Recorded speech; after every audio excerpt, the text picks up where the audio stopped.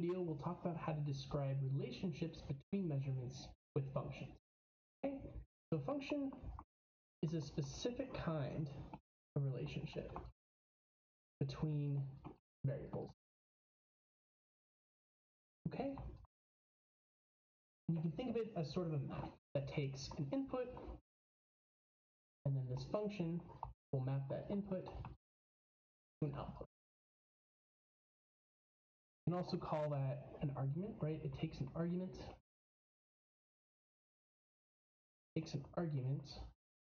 and maps an argument to some function value. Or you can say it takes independent variables and gives you a dependent, right? Any of these terminologies in terms of function. Okay? And so then the collection of all the possible inputs that you're allowed to put into this function, called the domain, and the collection of all the possible outputs that this function can spit out, called the range. Okay, and so let's go to a more concrete example. Right, so last video we had a sample from population growth. Right, we had this bacterial colony, and we collected some data, and we made a function. T equals f of t. Right, the population was some function of the time at which we were checking. Okay, so in a graph, this looked like we had t on our x-axis, since it was our independent variable in hours, and it mapped t, the population, in millions. Right? So our function, something like this, data kind of sat around along this line, this curve. And so this is a function because it takes a specific time, right, for every time on, say, star, and this was mapped to some particular. So we saw that, particular time t star, this function gives us the population at t star. Okay? And so if you remember, this first initial population was like 0.5 million. Okay? And so the domain and range of this function, right? What t values, right? What values of this independent variable are we allowed to put into this function? Well, this was a real experiment, so time started at 0, and you could keep counting forever, right? So our domain was t, our domain should be t greater than or equal to 0. Starting from 0 and any other time is fine to stick it to this function. And then p goes from this original population level off. Well, starting from t0. Okay, so for any time greater than 0, we're able to get any population level, and the range of possible population levels started from where we started and then just kept growing. So, not every relationship between variables is a function, though.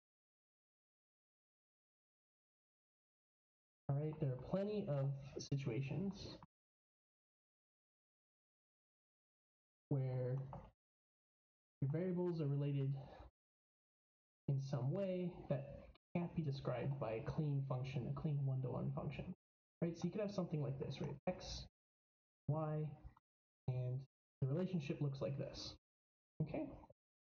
So then what's wrong with this? Okay, well, if we pick an X here, let's call this X0, and we stick this into our relationship, right?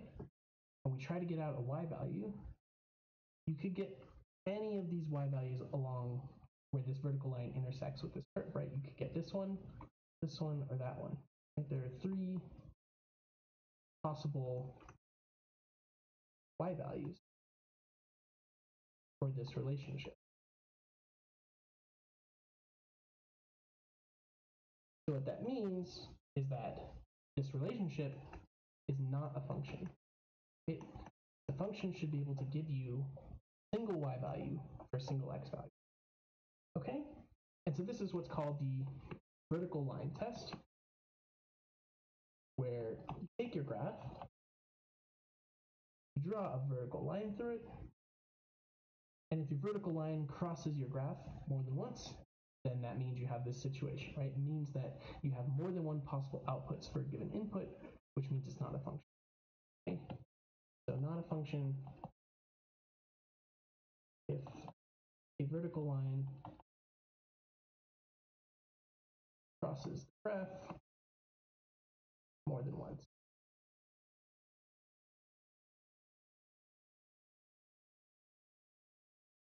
Okay? And this isn't just some contrived, curve that we can't describe with a mathematical function or a mathematical expression. You can get this sort of situation from, pretty clean looking mathematical expressions, right? So it can get these situations from mathematical expressions, right? It's not just something that I pulled out of thin air, right? Let's take a circle. A circle can be described by the formula x squared plus y squared, let's say equals 1, or this radius 1, right? So if we plot this circle in x and y plane, right? If you take a particular x value, let's say we take this one, call that x0, right? If this is our given x value, the vertical line test says, either of these y values, here or here, would satisfy this equation up, right? So this one and that one down there, either y value satisfies x0 squared plus y. Okay? So this is also, that means this formula is not a function, right? Fails the vertical line test, so it's not a function. And this can arise from, an experiment too. This can arise in experiments. So in the previous video, we ran that experiment with the population levels, and we did that in 3 different temperatures. Okay, so if I graph,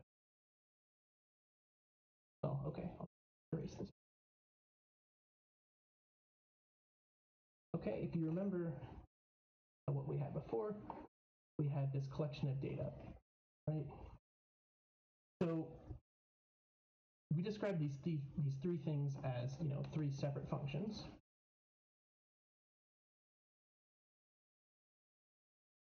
Three separate functions where a parameter was kind of what described which function we were dealing with. But you might ask if there's a way to represent all this data with a single function, right? And the answer would be no. And why would it be no? Well, it would fail the vertical line test, right? We drew a vertical line, let's say here, then we intersect, our data more than once. So it fails. Okay? So recognizing when you have a function and when you don't have a function, when you're dealing with data, can help you build up your models